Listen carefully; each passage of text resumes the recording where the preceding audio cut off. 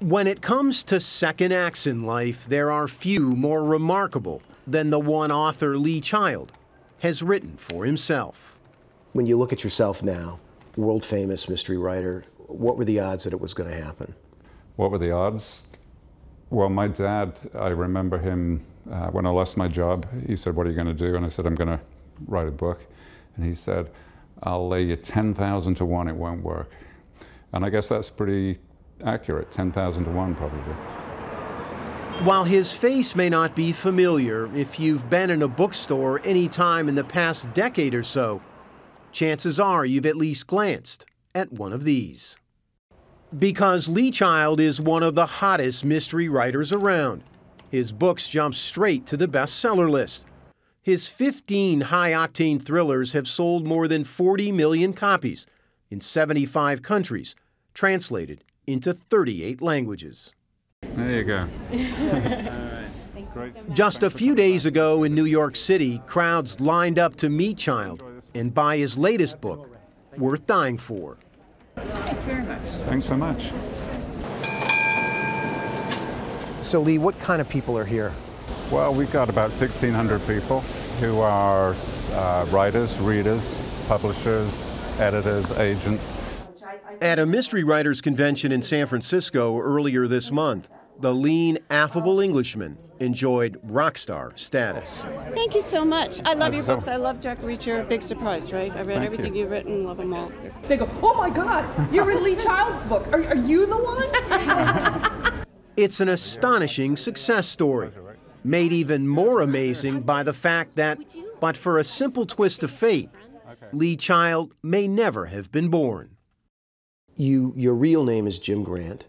You change your name to Lee Child as an author. You're shedding one identity, assuming another, a rebirth of a career. Yeah, it was like that. Jim Grant was born in England in 1954, the son of a civil servant. They had no money for luxuries, but fortunately for me, they didn't think of books as luxuries. You know, they were that kind of family, that kind of generation that really revered education. That education paid off. He got a job in British television and for 18 years worked behind the scenes on such highbrow, high-profile projects as Brideshead Revisited and mysteries like Prime Suspect. Pity you released him. You could have had him for 3 more days. I'll have him back inside, and when I do, he's going to stay inside. No more loopholes this time. And I was these guys on the other side of the camera, and it was a great job. Loved it. Absolutely loved it. And if I hadn't been fired, I would still be doing it and still loving it. But I was fired. Suddenly, without a job at age 40, with a wife and young daughter to support, he made a leap of literary faith. And I thought, well, you know, I know the audience, I know how people think, I know what they want. Let's try writing a book. So he sat down at his kitchen table with nothing more than a legal pad and this now well-worn pencil. In 5 months, Jim Grant, reborn as Lee Child, wrote his first novel. I was arrested in Eno's Diner at 12 o'clock. I was eating eggs and drinking coffee, a late breakfast, not lunch. I was wet and tired after a long walk in heavy rain, all the way from the highway to the edge of town. So that's the first line. I was arrested in Eno's Diner, and the reader thinks, well, why? Who are you? Why were you arrested? Where is Eno's Diner? What's going on? And those questions are what propels the book through the narrative.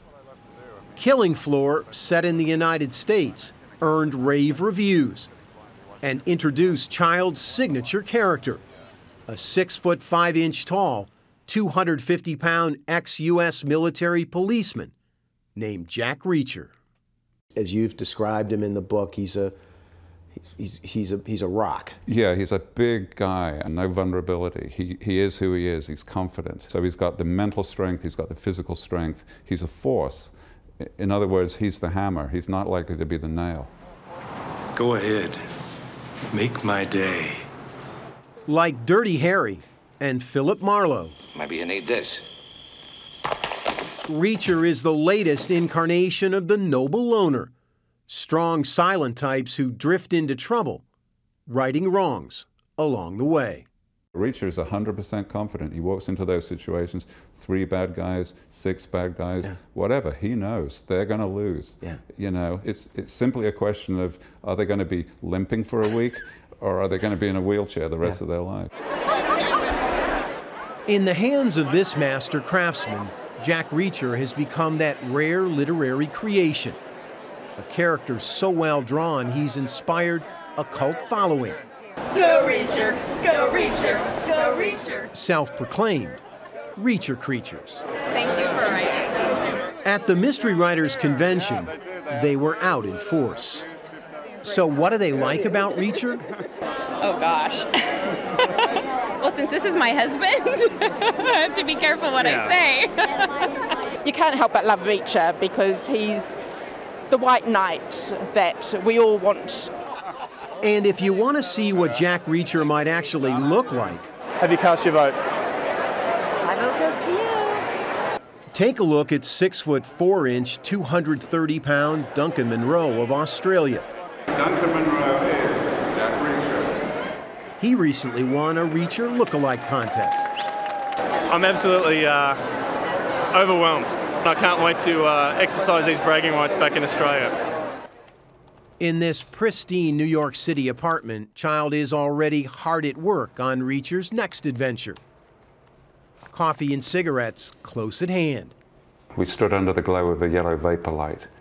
The air was He's very living cold. proof you can author whatever life you choose, Only in places. because in the Down in end, Mississippi, it's all a they'll mystery. beat you queer. They'll beat you to death.